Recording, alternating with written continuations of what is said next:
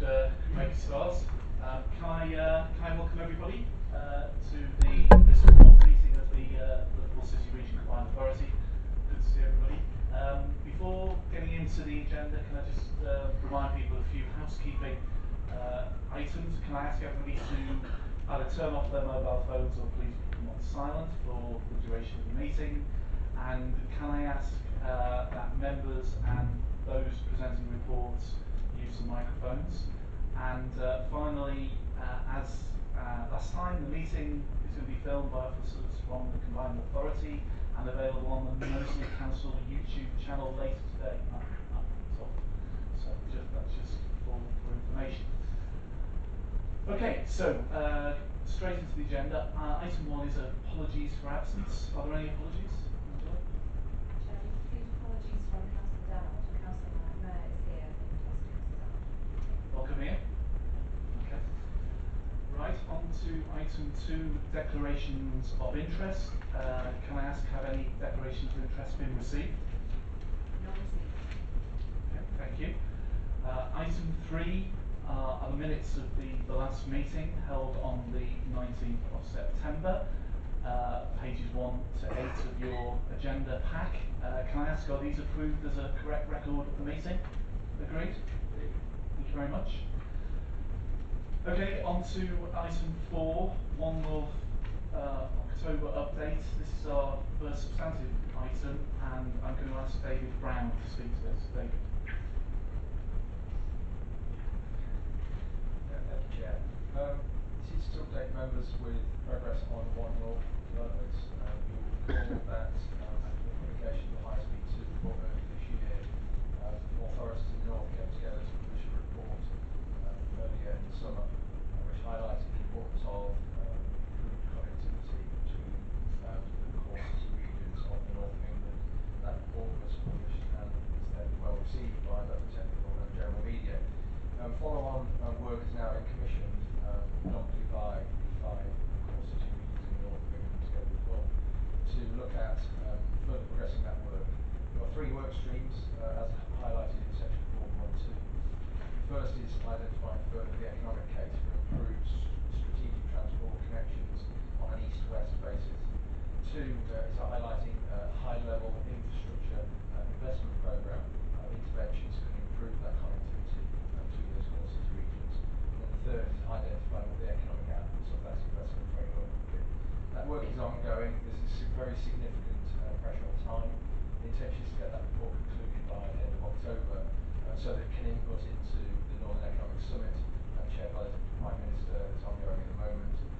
Also influence the spending review due for the 3rd of December, as well as being able to look at and build support for any investment by any future government. As highlighted in section 4.7, there are a number of interventions that we're pressing forward on behalf of the Liverpool City region. And just for clarity, we are looking at a multimodal access to the Port of Liverpool and not focusing on any one individual mode. That's just a slight correction to the wording of the report. And we are making progress in getting the Liverpool City region intervention within the investment programme. And there's a members sign-off meeting later this month before the report is concluded. We'll be able to bring back the final report to members at the next meeting for your information. We'll circulate around the finalised version as it becomes available at the end of October. The recommendations to endorse the importance of the improvements of east-west connectivity and linking the Liverpool City region to the city regions in the north, and also agree and support the work that officers and members are doing in community. Thank you, David. Comments, questions, Joe? Yeah, the report that we're going to present is one more proposal. I would say on a couple of points. One, because we're not making the case strong enough for HS2. And 2, that I'm concerned that the report is more focused on Manchester Leeds, part of the West Connection. And I want to ensure that we absolutely strongly link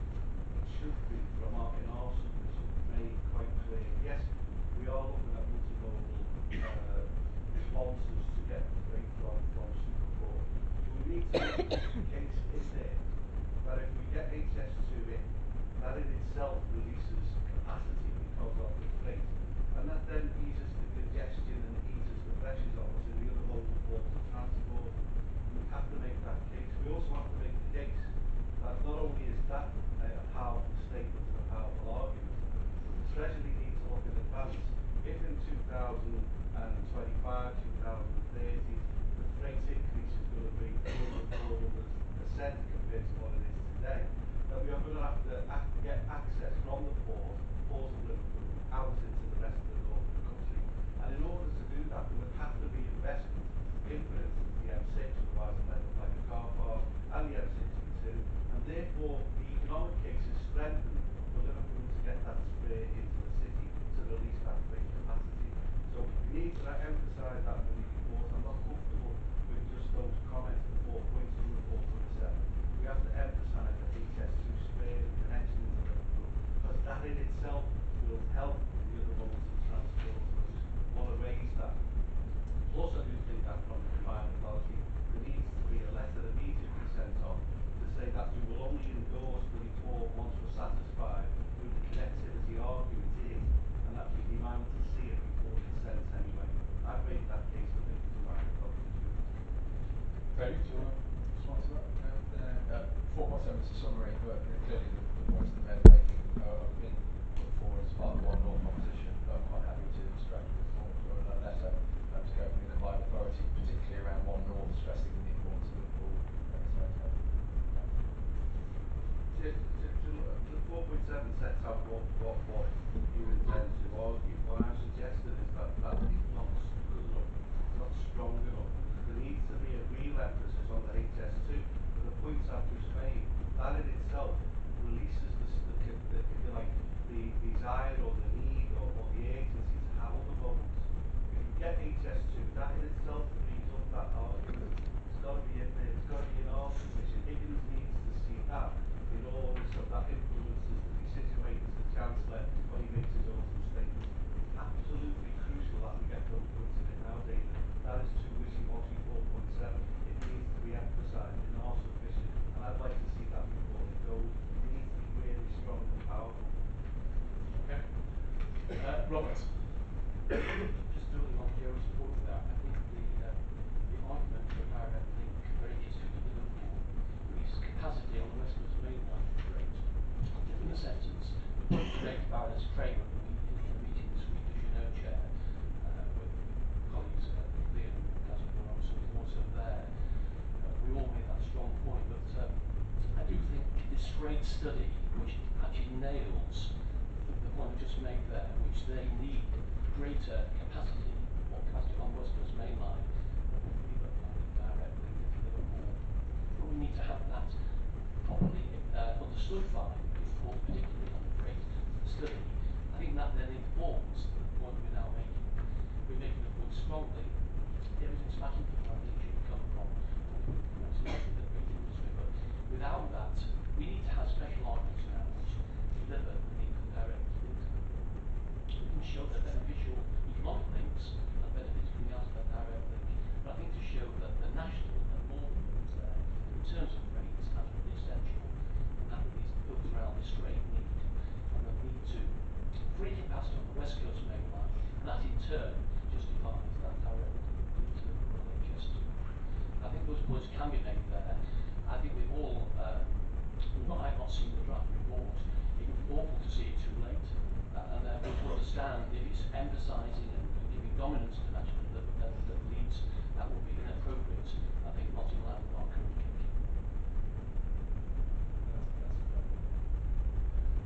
I mean, I just wanted to reiterate that we did make these points very strongly to Baroness Kramer, the Minister of Transport, didn't we, on Wednesday this week when we met her with Liam and Joe and Trouble.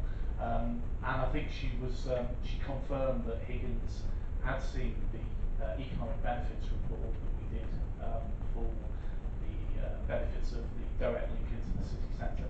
And we're going to be working very closely with her civil service team now to continue to make that case. Liam, I don't know if you want to add anything to that. Yeah, more than happy to. I think it's fair to say yes, it was a very productive meeting, and what was quite pleasing to hear was a lot of the work that we've submitted. She said some of the best that she's seen and some of the best that the departments have seen. So the actual economic case for Liverpool is extremely strong, but we all know that it is very, very compelling. I think the most important stage is really about how we continue that close working with her and her department moving forward, actually to make sure we develop even further, to make sure we can develop into a reality. And obviously part of that as well is how we further popularise the campaign for Green Led as well, and making sure the prominence of the issue really has continued to be as high as possible. So it's something that decision makers, as Joe alluded to, like the Chancellor, aren't able to ignore. So a good and positive stage in terms of the meeting, but there are obviously more detailed things we need to crack on with as well. Yeah, Ian. Yeah. Yeah, thanks, Phil. It's the same stuff really, but on 4.7, it's been mentioned that the D is changed to improve multimodal access. It strengthens the point, I think. It's a really important issue. The 5036 will and cannot be able to cope with what's going to be happening. And rail is going to be a really important part of the solution to the problem. And changing that to multimodal really strengthens the argument that we've been listening to about freight improvement, etc. And also puts that on the table that isn't and cannot be the only answer. Joe? Yeah, one comments that just, I mean, obviously I wasn't at this Craig, but I've heard the comments before the meeting, and since, and not as positive about that meeting as I'm encouraged to be. The reason why is that she's made it absolutely clear since that meeting that in her view, the fact that cities are connected, irrespective of whether it's a high-speed link is good enough. That's their view. Their view is that Liverpool will be connected to HS2 even if it in its high-speed mode stops at Crewe. That's their view, and it's a difficult point that we have to convince not just her, because she's just put the Whitehall officials behind there. That's my point about the politics of this, and the argument that this has to be done because of the points that we've just made. She is not, in my view, anywhere near as positive, and it's caught up in politics. You've got to remember that we're in elections 7 months away.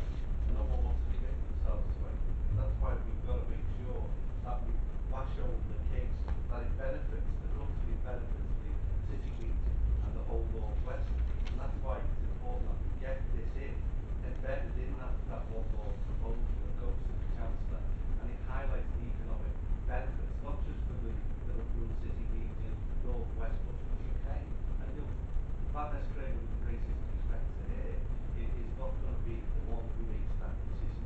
It's going to be the Conservatives, or it's going to be Labour that make that decision of what we've got to do. We've got to focus on that, convincing the people for real that we've got the financial clout to make that decision. We've got to convince them. So, I'm not convinced that Vanessa Craig is listening to our arguments, to be frank.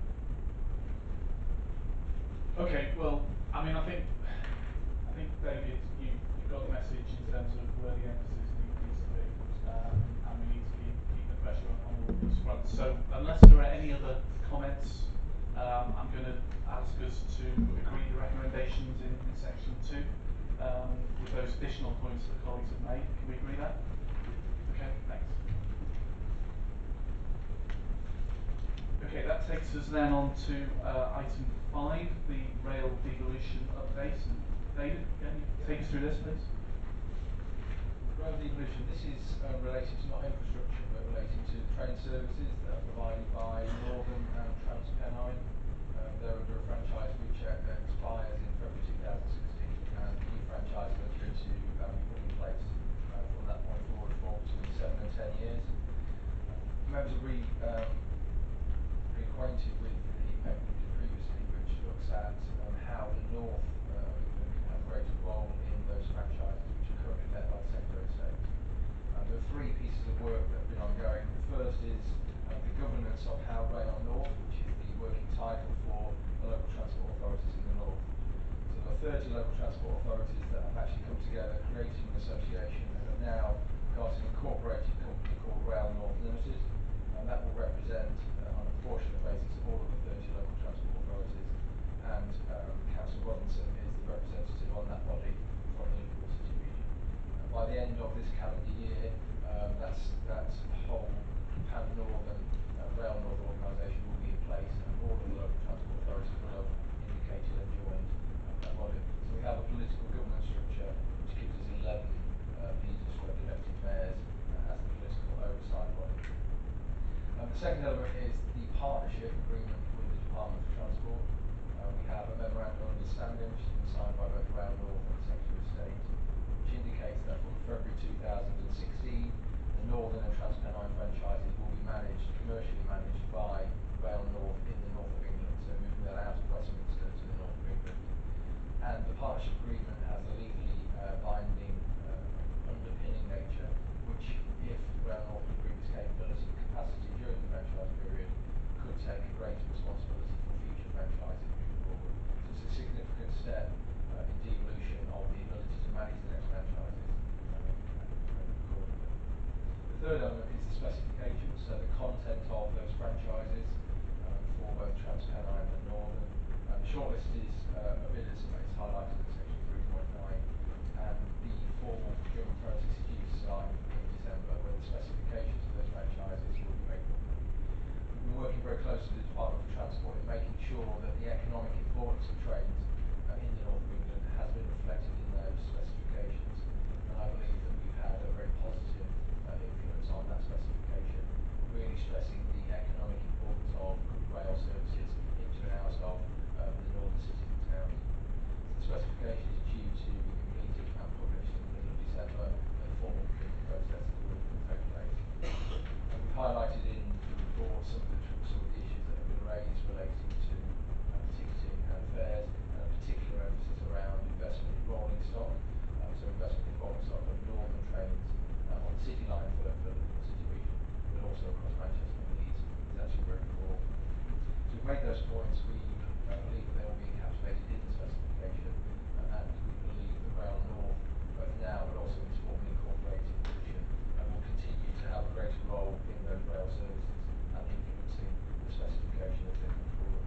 So we're looking for members to endorse that work, and also support the continued development of that work, and continue to stress politically the importance of investment in things like rolling stock on local rail services in the north. Thanks, David. Comments, questions? Robert? Thank you, Donald. Yeah, just a brief one, David. Actually, really within the local partnership market, lobbied by various current franchise holders. Do you have any direction to give us in response to those inquiries? Yeah, I've produced a brief note which summarises all of the requirements that we believe we've got from our long-term rail strategy for those services. That will be out at the beginning of next week. We'll send that with to all stakeholders, because you will all of these bidders will try and see all of the local authorities, local enterprise partners, etc.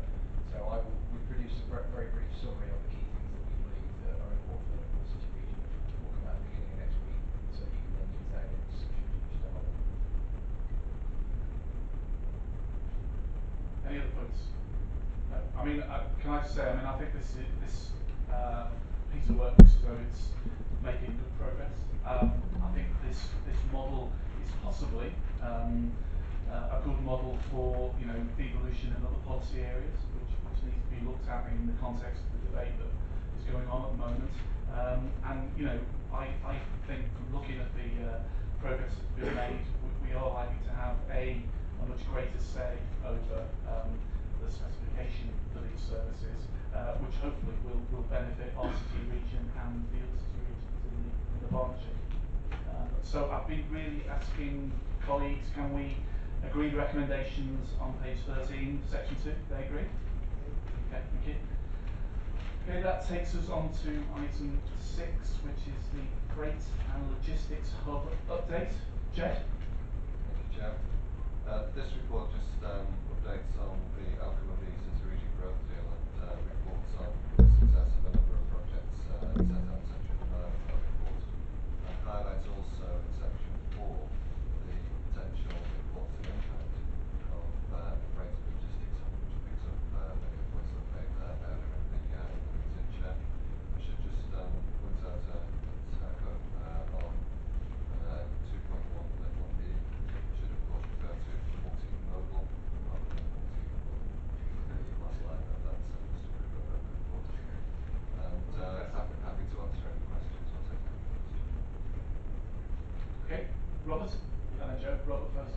Just raising a question which I just see this late last night actually with my instruction was wrong and corrected immediately. On page 21, Jed, it's 16.6, should that read 14.4? In relation, I just cross-reference that. Page 25 actually.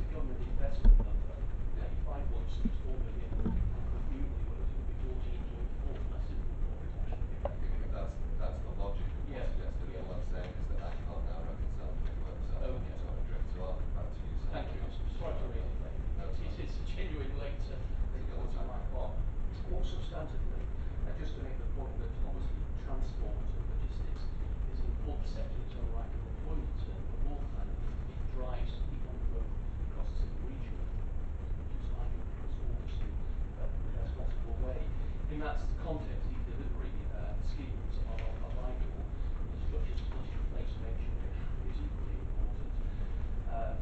That will be an important discussion item at our level meeting next week. I just want to emphasise delivery of these schemes is important to identify them in the first place, and that's what we must look to do, and put the resources in place for that to happen. The LEP will play its own part in ensuring those structures are in place as far as it can. It does need the city region participation to make sure the overall structures are there. And these schemes happen on time to deliver the work that we need for that sector and the wider economy.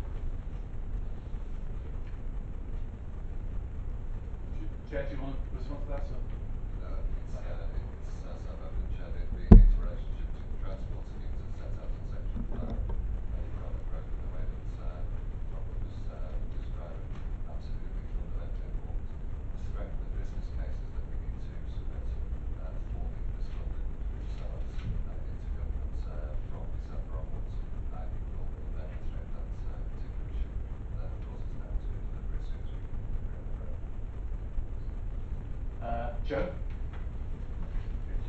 just would suggest that add or another bullet point on the recommendations to include, say, move G to H and include in your bullet point a reference to HS2 and existing superintendent, simply because it's the most important element of future city meeting in regard to data transport. Every opportunity to check the big package and strengthen that argument should be taken, because clearly it's going to help move the train. So that investment is fine, but in the need to undertake the investment that we've got, the deal that we've got, but it needs to emphasise that point, and every opportunity we've got should use that case. Yeah, I'm sure we can all agree with that. Yeah, absolutely. Any other points? No? Okay, so you've got the recommendations in front of you on page 19, paragraph 2.1. Joe's suggested that additional recommendation, which I think is fine. So can we agree those recommendations? Okay, thank you. Right, okay, that takes us on then to item number 7, which is the Liverpool City Region Rural Development Programme 2014 to 2020. And Mike Palin, where are you, Mike? Over there. Mike, you're going to introduce this, please. Thank you. Yes, thank you, Chair. As members are aware, the LEP leads an economic development matters for the combined authority and also has responsibility given to it by government for the development of the European programme. That programme will be in excess of £190 million between 2014 and 2020, and a relatively small element of that programme is dedicated to the rural programme investments. Working with all partners, including the local action group for the current rural programme and also local authorities, the LEP has developed a strategy to apply those development funding in the city region, and this has been endorsed by the European Subcommittee and also the LEP Board. However, to enable delivery of the programme, the city region needs to appoint an accountable body for the funding, and in line with the protocols agreed at the formation of the combined authority, we are now asking the combined authority to take on that role. For background, the previous rural programme supported over 150 businesses and created over 100 jobs in the city region. There are two elements to the funding programme, and in total they add up to 1.8 million, and we're suggesting that they are delivered together to improve efficiency going forward. And how that money will be deployed, or the focus of activity areas, is outlined in the paragraph 6.3, page 29. It is agreed with the CA to become the accountable body, and will then start designing delivery structures ready for summer 2015 when the programme kicks in. Members are therefore asked to endorse the MISI Rural Leader Programme and also to agree to the combined authority acting as the accountable body going forward. Okay, thanks, Mike. Any comments on this report? I mean, I think it's just worth noting, that agriculture does contribute quite an important element to the city region, 30 million to our local economy. So this programme is going to be important as part of the new European programme, whenever that's actually finally agreed, probably not till next year, going forward. So we're just being asked to endorse the LEADER programme 2014 to 20, and for the combined authority to act as the accountable body for this programme going forward. Can we agree those recommendations? They agree? Okay.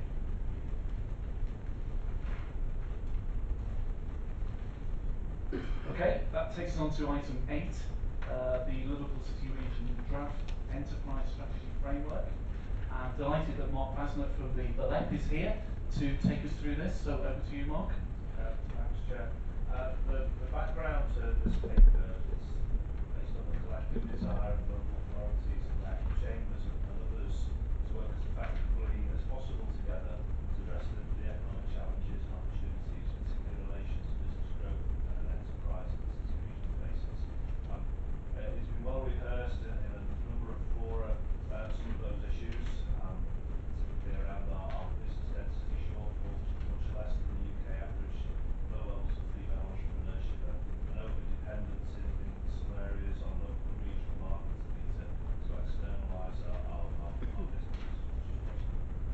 That's some of the causes of that. So we know there are a number of challenges there, and we look collectively in the mind to address that. But there are also opportunities, as we know the economy's been growing the last 5 years at above the UK average, which is very encouraging.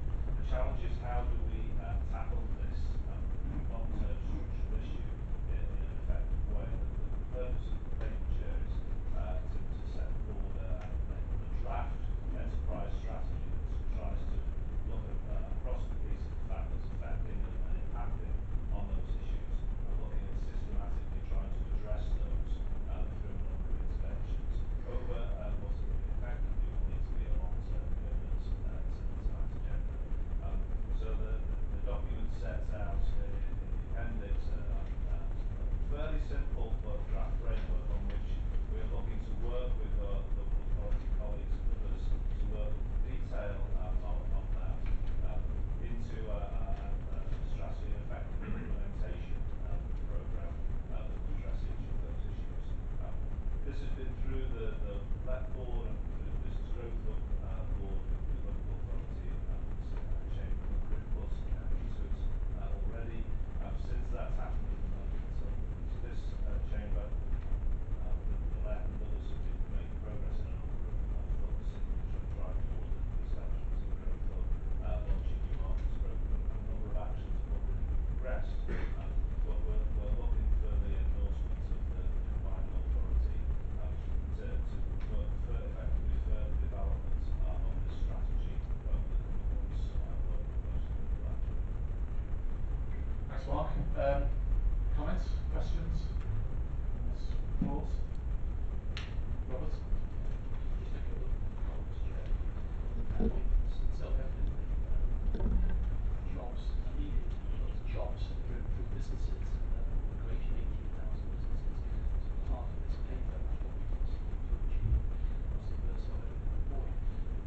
Secondly, and more acutely, is the fact that when the LEP board discussed this, there was a clear opinion that there's been a desire to avoid complication and duplication of business support in the city region.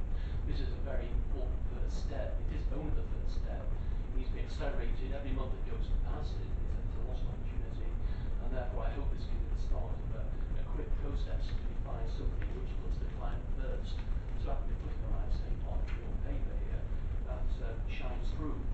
So all the time thinking what's the customer need, and it is lack of complication and the lack of duplication. Just one specific point on 5.1, first bullet point, advice finder facility, tool devised by the LEP through the Hub board, is something which has gone down very well indeed. If that facility can be made clear to partners within their own particular areas to encourage businesses to enrol and make use of it, advice finder opportunities, then that would be, I think, helpful to all concerned. Thank you. Joe? Yeah, can I just make a point on the grades that we take here? On improved enterprise approach, it's got a section in there about schools and colleges, and it's obviously clearly intent to improve enterprise culture within schools, and I think that's important. But I think if you look at the way towards development, it clearly needs